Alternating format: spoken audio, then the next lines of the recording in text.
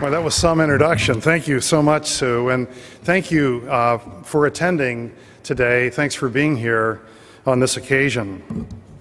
It's really clear that, to me, that GSA has made a huge difference in both my professional and personal life, and we're talking about over the years, okay?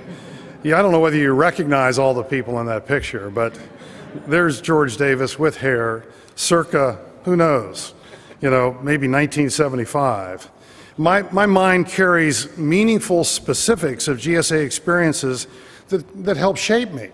As a college student, I attended my first GSA meeting. That was in New York City, and I gained a glimpse then of the scope of what it means to be a geologist. And at the GSA annual meeting that coincided with the final year of my PhD program at Michigan, Jim Zumberg, who at the time was Dean of Earth Sciences at the University of Arizona, encouraged me to apply for this structural geology position that was just opening up at the University of Arizona. Did that change my life or what? And then one year after my very first talk at a GSA meeting, Clark Birchfield and Greg Davis motioned to me, called me over to have a beer, and wanted to chat about the paper that I had presented that day. I mean, that was heady stuff. That's all I talked about with my wife when I got back from that meeting.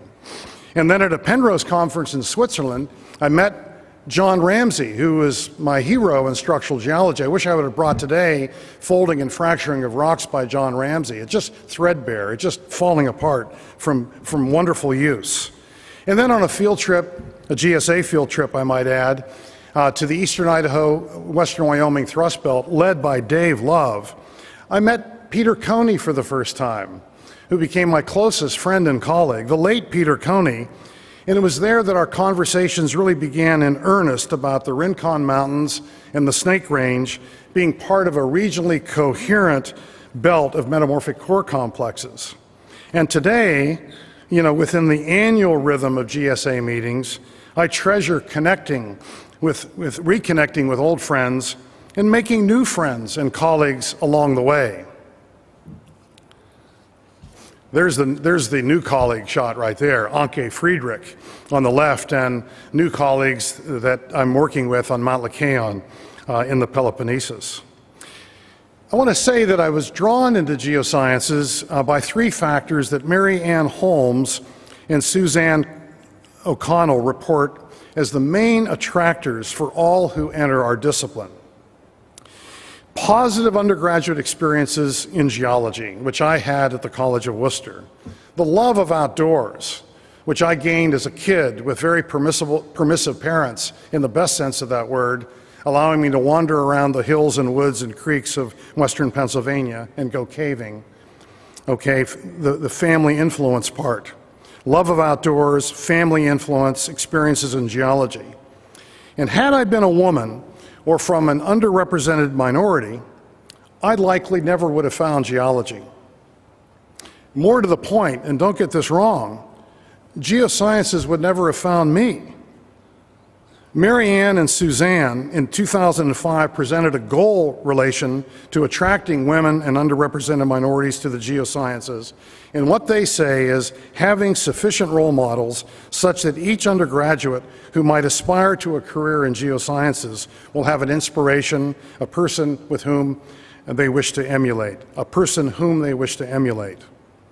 So for the broadest of ranges of individuals and communities, I want GSA to be a source of collective inspiration, enabling individual geoscientists and communities of geoscientists to do their best work, thereby advancing science and its practice. And moreover, I want GSA to help leverage individual and collective accomplishments in ways that advance civilization and improve the human condition. Now, a good place to be in our individual professional lives is where our deepest passions and keenest skill sets intersect the world's most compelling needs.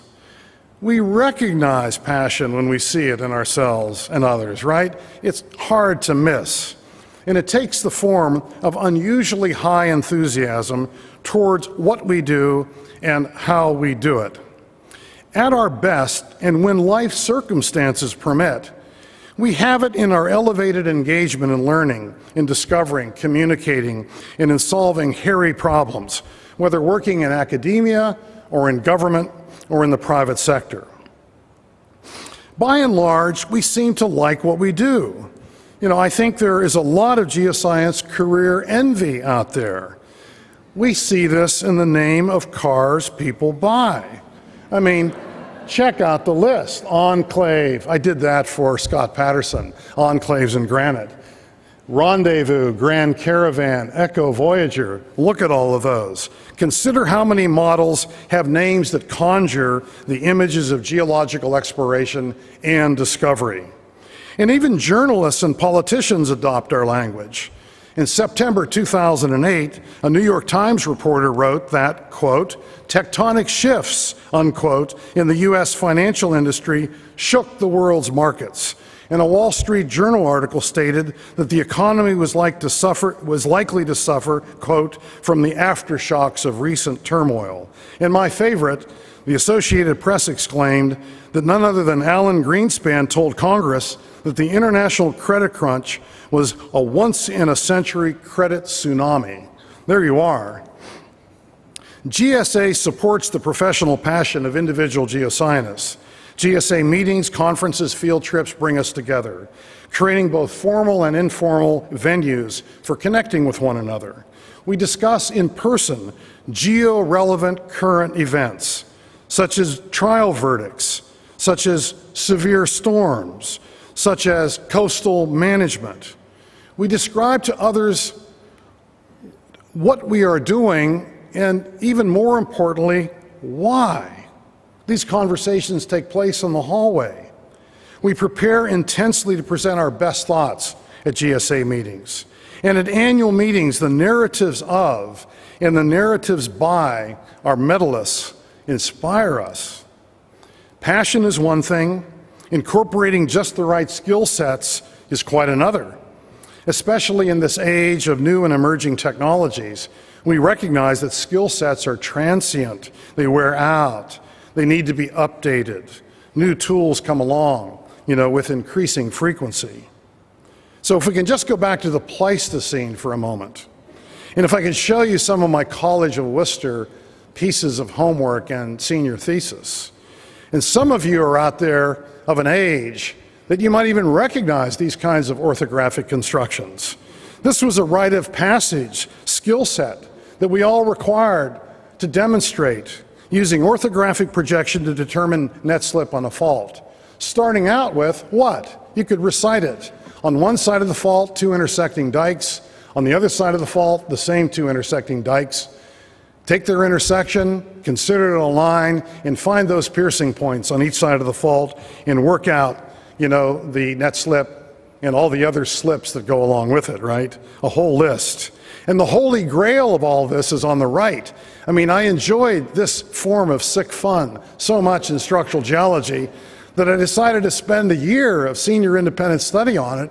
And the holy grail, as I began to say, is on the right, doing that drill for rotational faults. And then I went to the University of Texas, I'm unscripted here, and I was a TA in structure, and I subjected 20 students to a whole semester of orthographic projection labs with a couple of 3-point problems thrown in. Now, 50 years later, one of my undergraduate advisees, Philip McFarlane, geoscience plus applied math double major, mentored by graduate student geophysicist Noam McDougall, engages in fault analysis that I couldn't have envisioned as an undergraduate. They're exploring a 3D seismic volume of faulted strata, digitizing discrete stratigraphic horizons, mapping the tip lines, checking out individual normal faults, evaluating gradient of slip.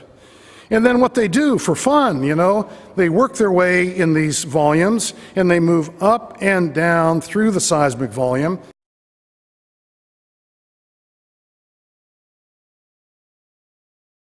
What you would have seen is the migration of those fault traces at different depth levels. You'd see faults tipping out. We can all imagine it, right?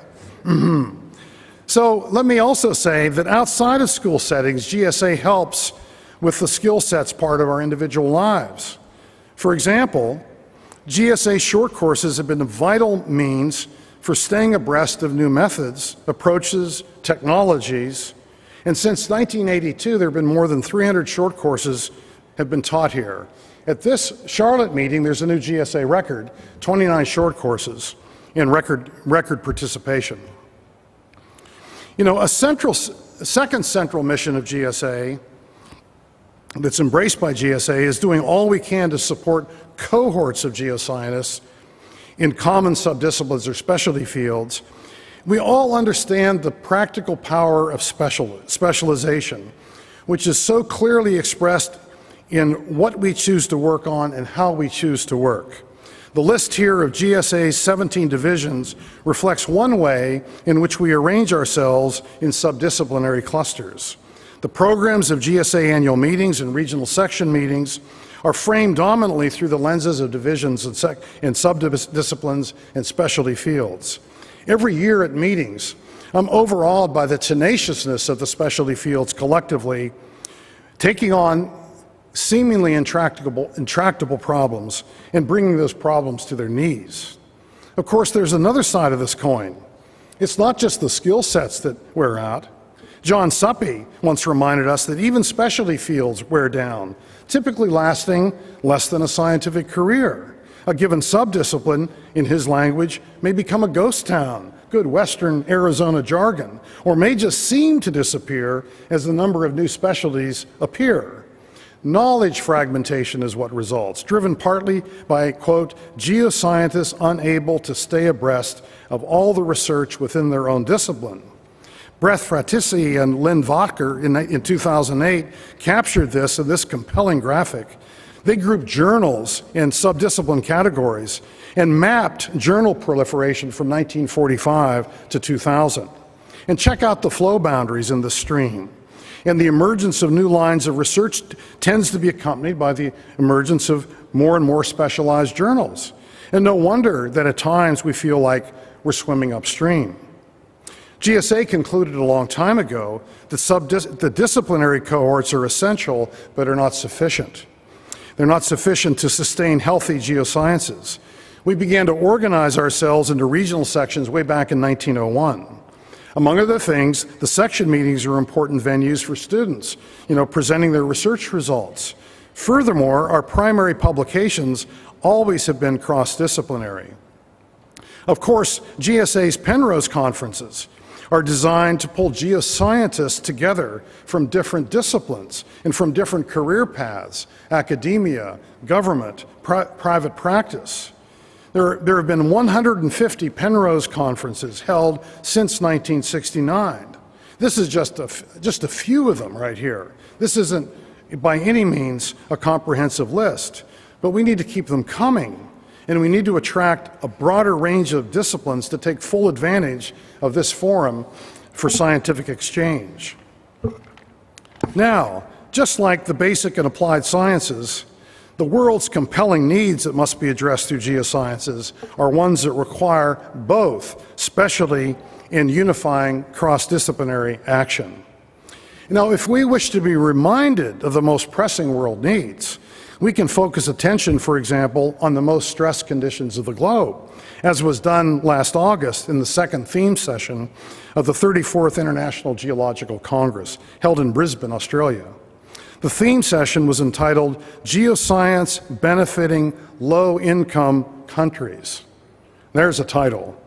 And as we read the theme statements, I hope you can read them from your seats: medical geology for human survival and welfare, role of geosciences in protecting ecosystems. You read that list, and I think you'll agree that these priorities apply universally. Similarly, AGI has identified 21st century challenges, underscoring the interplay of natural resources, environmental quality, resiliency. And NSF's GeoVision Report 2009 has a comparable emphasis, addressing the interfaces between atmospheric, ocean, and the earth sciences. And we see strategic planning language in brochures. I think the world's needs can be framed productively as well in everyday terms, underscoring the threats our world faces: ignorance, thirst, hunger, environmental degradations, shortages, excesses, hazards. These are the clarion calls for the best we have to offer, and at this moment in time. Back in 1990, an author who's become a friend, Robert Grudin, did not mince words. Quote, "A world population growing by 1 billion every decade and increasingly demanding of technological conveniences will make short work of existing energy sources and tear the environment to shreds." 1990. Similarly, this year's GSA President's Medalist, Bill McKibben, tells it like it is.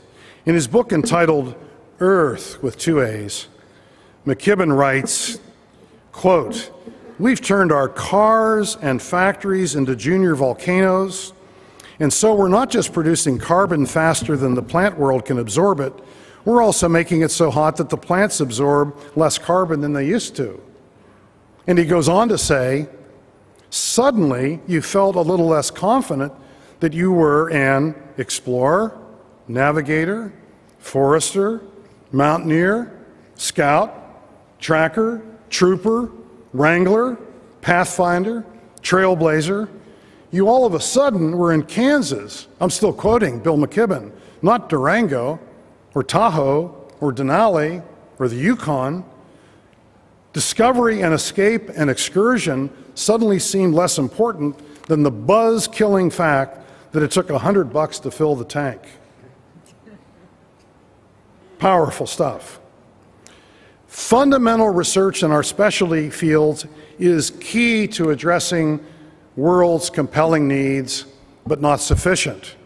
But let's take some of the strength of specialty fields. I asked colleague James Dolan, University of Southern California, scientist in active tectonics, to illustrate the power of connecting specialty fields in ways that inform, for us today, probabilistic seismic hazard analysis. And with the goal, of course, of mitigating loss of life and property due to earthquakes. Dolan is among those wrestling with the inconsistency that inferred slip rates based on geodesy sometimes, if not often, outpace those inferred on the basis of geology. James and one of his students, Ben Harovich, have been evaluating slip rates on big faults on the basis of geological mapping and LIDAR-based restoration of faulted geomorphic surfaces. They determine ages of faulted geomorphic surfaces through cosmogenic surface exposure dating, connecting specialty fields, as in the example shown here, developed by the late Kurt Frankel, another of James' students. Dolan and Harovich concluded that the degree to which geologically based fault slip rates record the actual rate at seismogenic depths is strongly dependent on the structural maturity of the fault zone. Before a fault zone becomes, let's say, straight and through-going, quote unquote, a considerable amount of the slip budget is diffused through distributed deformation away from the fault itself. But to model seismogenic hazards, it's absolutely essential to know the true, not the apparent, seismogenic slip rate. Now, in spite of such sophisticated core science, we still struggle mightily at addressing particular strategic outliers that, if not tightly connected to the core, will threaten the capacity of the geosciences to make a difference in the manner to which we aspire. Among these strategic outliers are geosciences and public policy, geosciences and K through 12, geoscience and the media, and geoscience and its future workforce. There's a sharp contrast, I believe, in the ways in which we are excelling as individual geoscientists and cohorts of scientists in fundamental and applied research versus our impact with respect to these strategic outliers. Why is this? Part relates to the internal dynamics and barriers within our own scientific culture. Our personal specialty goals and responsibilities, I can testify, they tend to be all-consuming, orthographic projection. Furthermore, the work environments within which you operate tend to reward us most when we stick to our specialty areas. Thus, it's natural for each of us to defer to our specialists in earth science education, public policy, geoscience workforce, and in reaching the media and the general public. But given what's at stake in terms of the world's pressing needs, I believe that GSA is right to be distinguished by a broad and encompassing mission scope that includes, of course, but goes beyond our fundamental core specialties. Strong platforms have already been built. You know, one of the core platforms dates back in GSA to 1972 when the Geology and Public Policy Committee was established. And over the years, this GPPC committee has been producing position statements. Now there are some 30 occupying 4 different categories: geosciences issues, education issues, data issues, and professional issues. Not written in geospeak, but there to help decision makers and policymakers get their arms and hands, around the issues. The framing of position statements is sometimes straightforward. Others have a complexity that I can underscore by saying to you just one word: hydrofracking. Hydrofracking. Now, I've said it twice. Here it is. This is a wonderful cartoon I stumbled upon and gained permission to use from Kip Jarden. Look at that stratigraphy. Can you read that stratigraphy? And basically, with GSA Council approval, GPPC has initiated the development of a white paper on hydrofracking with the goal of sorting facts from fiction in an arena of conflicting interests. Now, part of my work as a GPPC member was attending the special session at the North Central Association meeting in Dayton last spring on shale gas and fracking. And Jeffrey Daniels of Ohio State University presented. And I heard Jeff say something powerful that applies at every turn within the outlier of geosciences and public policy. And I'm paraphrasing. Jeff says, geoscientists represent the only profession anywhere that knows how to picture the subsurface. Voters, communities, public officials simply have no idea how to visualize what's down below, let alone discriminate what is factual from what is not, let alone evaluate proposed solutions. I want to expand using my own language. I would submit that geosciences is the only scientific community, this is a long sentence coming up, that can actually picture what happens right at, beneath, and deep beneath the Earth's surface today, at any spot on the globe, and can picture past subsurfaces in relation to past oceans and past atmospheres over the spans of vast time and ever-changing circumstances, and can picture all of this dynamically, not simply statically. I'm not saying we know it all, but this is what we do. In the pictures we create of the Earth's surface and subsurface, past, present, and future, are not constructed through single disciplines or specialty fields. Emphasizing this moves us away from the forces of fragmentation: geology versus geophysics, hard rock versus soft rock, pure versus applied, I hate that, academic versus professional practice, this specialty or that. Now, I tend to look at challenges as glasses half full. Robert Grudem, who I referred to before, he can see things in a really stark reality. This is from his book, Grace of Great Things. I tend seldom to read to people, but I'm going to read. Politicians assemble in committees and call in experts to testify. Natural scientists appear in force. Business scientists, military scientists, government scientists, scientists from the academy. The specialists not only hold conflicting views, but speak in different forms of jargon. The individual politician must then make a decision. The politician's staff is consulted. One staffer has been sifting the media for editorial consensus.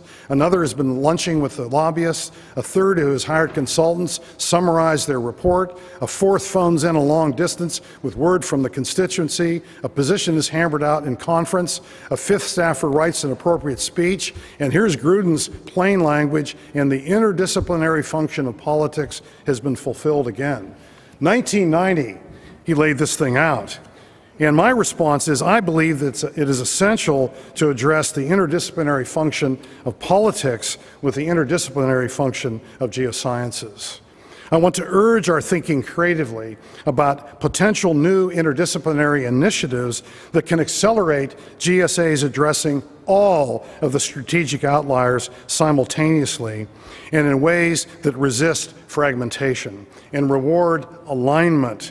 My thinking on this began more than a year ago when Jeff Feist, who you heard from a moment ago, president of the Geological Society of America Foundation, asked a number of us, if Dr. Penrose walked into this hall right now and said, I'm willing to invest considerably into a large idea, what would that idea be, for GSA?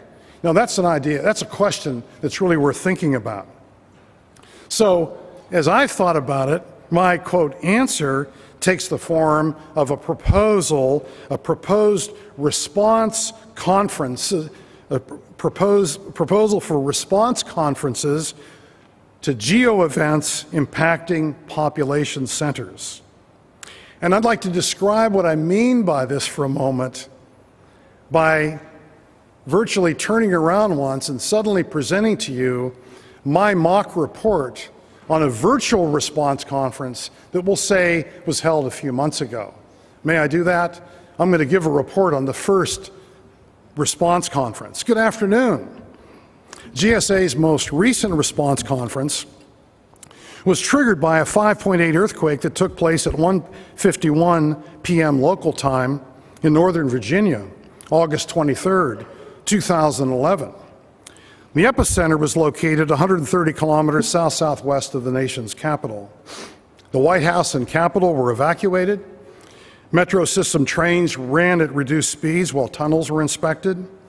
Staff at the National Zoo reported that the apes were feeding normally up till 10 seconds before the quake, but then they abandoned their food and scrambled to the top of their habitat. The ground shaking lasted 45 seconds. Receiving most of the media attention was the shaking and the damage to the Washington Monument. We know that. The monument suddenly began to sway, and those visitors inside, many of whom were school children, needed to make a quick escape down the stairs. And what you should be seeing was captured on a surveillance camera inside the monument, 150 meters above the ground level. The Washington Monument experienced permanent damage expressed by fracturing, spalling, especially in the height interval between 140 meters and 160 meters. Now, Vice President Joe Biden was at the campaign stop in Virginia touring the administration's energy policy, touting it. He blamed the earthquake on extraction of natural gas by hydrofracking, just to make certain some of these pieces of the talk come together. And as reported in the Washington Times, things got political in a hurry, and I'm picturing here Benjamin Cole to the right of Vice President Biden. He's the communications director at the Institute for Energy Research. He was quoted as saying, the worst kept secret in Washington is Vice President Biden's penchant for exaggeration.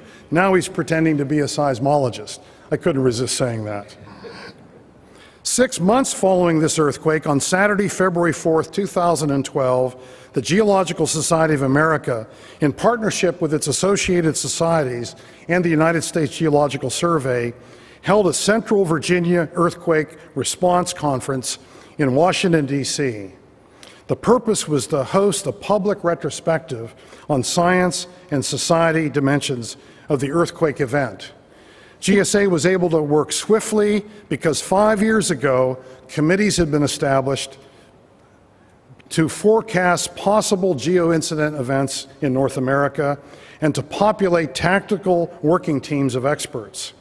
The critical planning window after the Virginia earthquake was on the order of 8 weeks. And during that time, GSA reserved a venue in the DC area. They established a Saturday calendar date. They notified the executive branch, the Hill, the Pentagon, the emergency responder agencies. GSA alerted teachers and professors in the region. They urged them to consider incorporating the conference into the curriculum. GSA communicated the planned event to the media and the general public and invited the membership of GSA to turn out in force. GSA was able to accomplish this in part through cooperation between its Boulder, Colorado headquarters and its northeastern and southeastern sections. The contents of the program follow the standard blueprint for response conferences, with two main rules for engagement: no geospeak, and admissions for students, teachers, media, and elected officials is free of charge. The morning session is plenary, and it addressed questions such as, what exactly happened? Has this kind of thing happened before? How did institutes and agencies and individual citizens respond? What can we learn from the geological record that will help us think about where such things might happen in the future? Are our emergency management plans up to speed with respect to the crisis that took place? And then the afternoon session was marked by engagement in workshops, which focused in part on K through 12, in part on education and broad policy, and in that case, policymakers around the table with scientists working away. Also in this mock report, I'm saying that at the upcoming GSA annual meeting in Charlotte, the plenary speakers and workshop facilitators in the Northern Virginia Response Conference will hold debriefings on what they presented and will report on the responses from students, teachers, media, public officials, the scientific community. A number of GSA members noted that we commonly lament how difficult it is to connect with members of the media, and yet because of the response conference, the media came to us.